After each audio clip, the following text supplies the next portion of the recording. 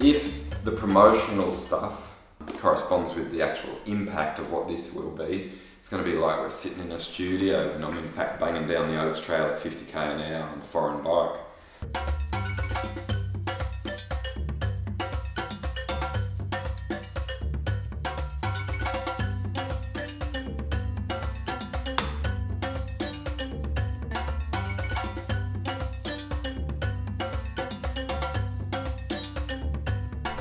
That was a lot easier than I expected. Like, I wish I knew about that one on the Oaks Trail.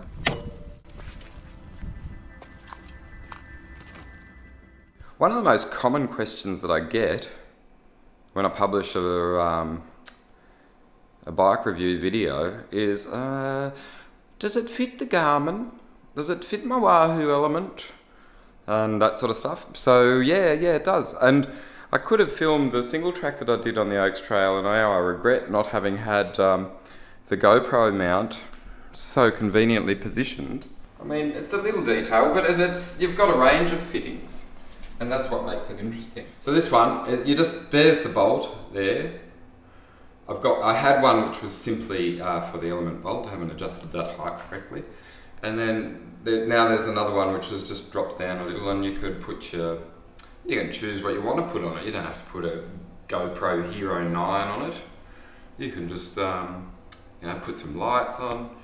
Maybe you could put it upside down. You could have a Garmin here, and an element bolt here, and then just put a Garmin here just to turn it upside down and ignore it because these are so much better. That kind of thing.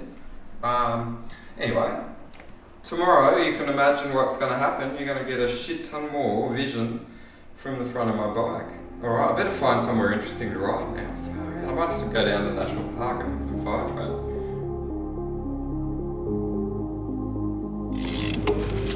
Okie dokie. So, in a summary, yeah, it's all good, all worked, no problems. That's pretty much it. But I do want to show you this, have a look. Hey?